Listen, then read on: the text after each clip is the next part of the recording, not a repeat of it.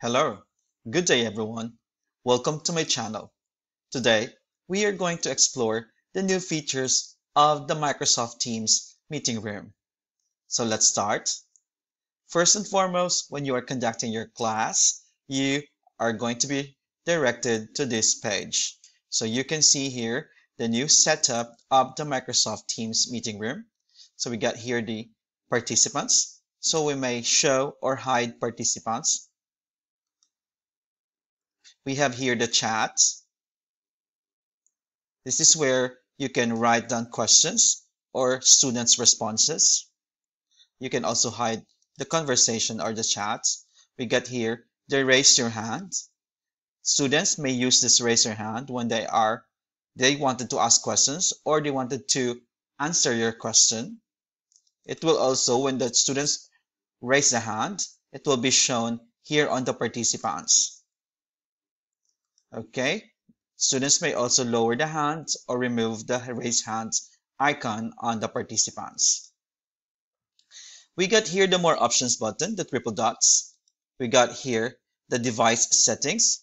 If you are using microphone or a headset, this is where you have to go.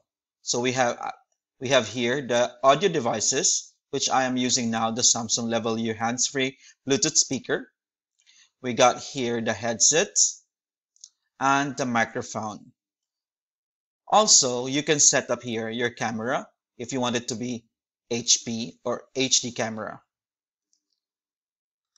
Other options will be the meeting notes, where you can write the notes or the list agendas that you wanted to remember during the meeting.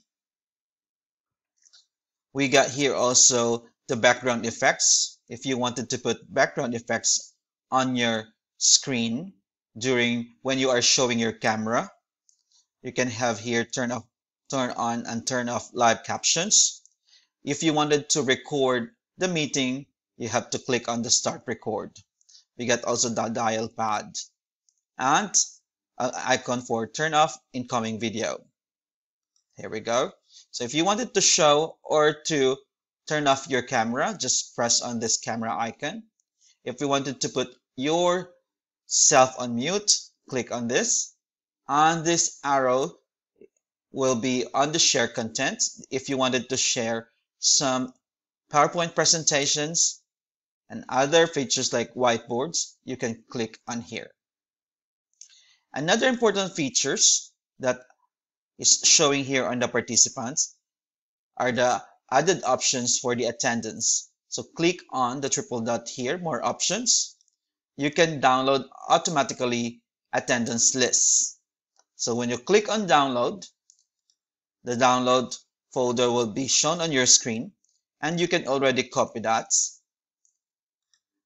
and it will direct you to your folder or to your document for that. Okay, thank you so much. I hope you have learned something new today. Till next time, bye.